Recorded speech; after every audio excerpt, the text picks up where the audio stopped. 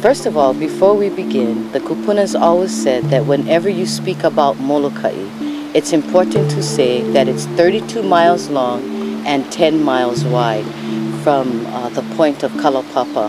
So the island is only 10 miles wide and 32 miles long. That is really small. Whatever happens on one side will affect the whole island. And the kupunas, who was our last historian, told us that when we were young people. And so I guess they knew someday we would share our stories also, which are their stories. The foundation of our Hawaiian people is spiritual, and that we have a connection to our kupuna. We have a connection to those yet unborn. You see, Hawaiian concept is not one of religion, it's one of spirituality. All of nature is created by God, therefore all of it is sacred. The old feelings for the land and for the island still are there for the people. The people feel it. And I believe that those who come to Molokai also see that. They see and feel the love of the land and the people's loyalty to that land. We know we're from here, but we know we never did own this aina. We never did own this mokopuni of Molokai. It belongs to Akua. We are the steward. And that's our responsibility to be steward upon this aina and to malama. And that's what we need to do.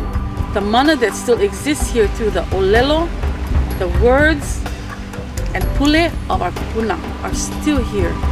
What scares me is the fact that once things are said and done without pono, the consequences cannot be reversed. In the ancient times, Molokai was considered to be the wealthiest of all the Hawaiian islands, and the ancient ones measures the wealth of an island by its ability to produce food. The word for wealth in Hawaiian is vai, spelled W-A-I. Simply translated, it means fresh water, fresh water. Over the last 10 years, we experienced really bad droughts to the point where one of the wells servicing Kanakakai has already gone salty, and Walapue well servicing most of East Molokai is now going salty. If this is not indicative of the direction we're going in, then nothing else is. We need to look at what is important on this island to use our water for.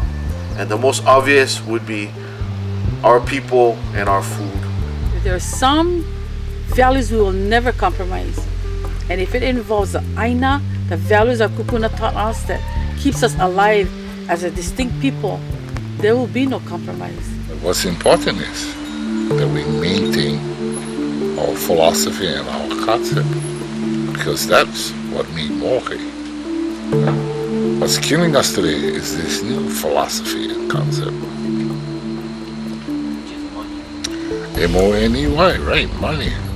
If you look at the newspapers recently, there's a growing divide between rich and poor. And now we're starting to see that on Molokai, where we're starting to get imposed by these outside rich values coming onto our island and corrupting our values. These people that are coming here, that are buying land on Molokai, do not understand, and they do not have the sense of place like we do. But we need to share with them our manao, to share with them about our aina, how and what we like our aina of Molokai to be like. There has to be pono. Pono, in this case, translates to mean to become one with yourself. In becoming one with yourself, you will then become one with Akua, or your higher self. It starts from the individual, and it starts from us here on Molokai, our ohana of Molokai. Aloha ikekai. Once we can do that and carry on the teaching of our ancient people, love one another, then we will be able to work together and to pull together and to be strong together. Use that mana that was left to us by our kupunas, how to malama the aina. But Molokai is something that you feel from within you. It's a very beautiful island, but the love is something within all of us. Hu me keloha mai ka na'au. The love that flows from deep within the na'au. That's the Molokai that we can continue to keep and to bring that out stronger. Yeah, that aloha. Become a Hawaiian again. You know, it's not a blood thing. It's understanding who you are, what is important to you, and then practicing aloha. Aloha means to be with the breath of life from God. And if you're with the breath of life from God, and remember that this is your church 24/7.